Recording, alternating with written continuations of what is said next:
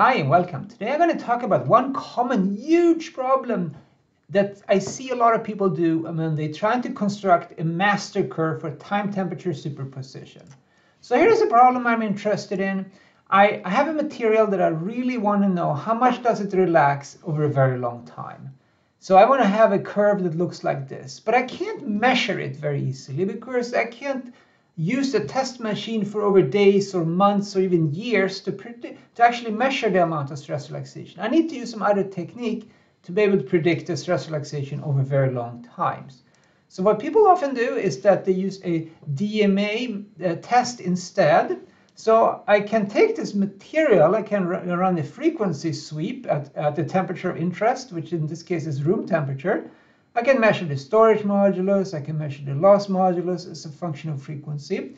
And my DMA machine is accurate over a relatively narrow range of frequencies. So in this case, about 0.1 up to say 20 on the frequency scale. And that's just not enough to create a master curve or predict a really long-term response. But what I can do, and what people often do, is that I repeat that frequency sweep at different temperatures. So if you look at the figure to the left here, this is storage modulus versus frequency. The green curve is the room temperature, and then I did 2 higher temperatures and 2 lower temperatures. And the figure to the right looks a little messier, that's the loss modulus. So let's focus on the storage modulus on the left. It looks like the curves here indicate that maybe you can shift these curves horizontally, which is the time-temperature superposition idea. If I shift them properly, I should be able to get about one curve that gives me the master curve, which I then can use to predict really short-term or really long-term behaviors that are hard to measure experimentally. So that's what I tried. I took the data here. I then numerically shifted them to get the best fit of a single master curve. And here's kind of the best fit I could come up with. The frequencies goes up to 10 to the 4 or something down to the -3, 10 to the -4. So very wide range of frequencies, exactly what I like. The curves didn't quite fit together perfectly, but you get the experimental errors when you run tests, so maybe that's not so concerning. But so here's my master curve. I then take this master curve, I export it to a file, and I put it into mCalibration, my favorite material calibration software. And here is the plot in mCalibration of storage modulus versus frequency. And this is what I will use for my calibration. So I can very quickly in mCalibration select a linear viscoelastic material model. I can use Abacus or ANSYS or some other one. In this case, I used the Abacus. I selected the hyperelastic model in Neo-Hookean because you don't have large strains. And the software recommended 9 Prony series terms because it's about 9 orders of magnitude of frequencies here.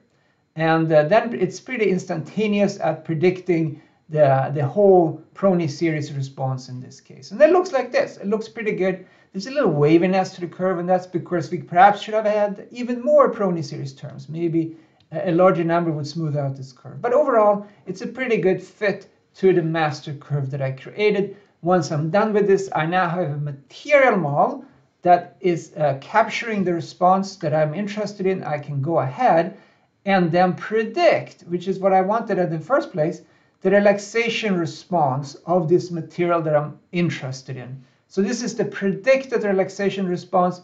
It goes from this stress value at 1% strain to this stress value over very long times if you keep that strain constant. So that's really what people do. But is this good? Well, it's stress relaxed 62% according to this prediction. But I can tell you now that the actual relaxation in this case should have been 39%, not 62%. So the master curve approach that I just went through had an error that's close to 60%. It's terrible. It's a very inaccurate prediction of the stress relaxation response of this material. So this is what people often do, and I'm saying here that this is not always right. It's not always good. It can be very inaccurate. So how do I know all this? Well, let's take a look at what's going on here.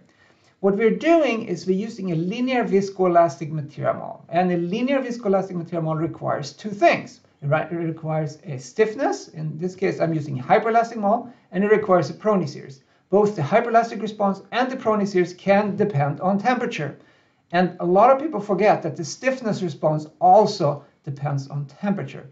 So what I did for my study, I actually didn't use a real material. I went and I used a numerical virtual material. I used a hyperelastic neo-Hookean material model with the Prony series. I used a hyperelastic model that was slightly temperature dependent.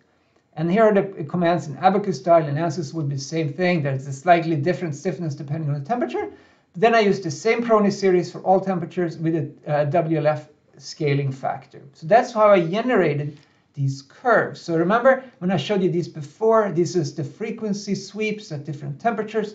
That's what I used to create the master curve. Well, we actually have information what the material model should be, the actual real material model. So I can also, if I wanted to, predict the master curve for each of these temperatures with the real material model, which the true answer. See, the green curve is the room temperature and it goes like this. And the other temperatures here, you see, if you try to shift them, you would not get the green curve, the green dashed curve. Clearly, it's missing something. It's missing the temperature dependence of the instantaneous response of the material. So I have the answer. I can predict what the stress relaxation should have been for this material at 1% strain. Here it is. And if I compare the master curve approach in green to the actual stress relaxation response that it should be, see there's a huge difference in both really small frequencies and times or very high. So this is the common problem that I see. Just because you can't shift your experimental data if you do DMA tests doesn't mean that the so-called master curve that you generate is correct. Don't forget that the elastic response can also be temperature dependent. And this makes sense if you do a quick tension test at instantaneous rate in some sense. Clearly that stiffness can be dependent on temperature too, so you shouldn't ignore that if that's part of your calibration or what you're trying to do. So that's my lesson here today. Keep this in mind as you're trying to generate your master curves. Don't ignore the stiffness dependence on temperature if that's important in your particular case. If you have any questions, you can ask them below.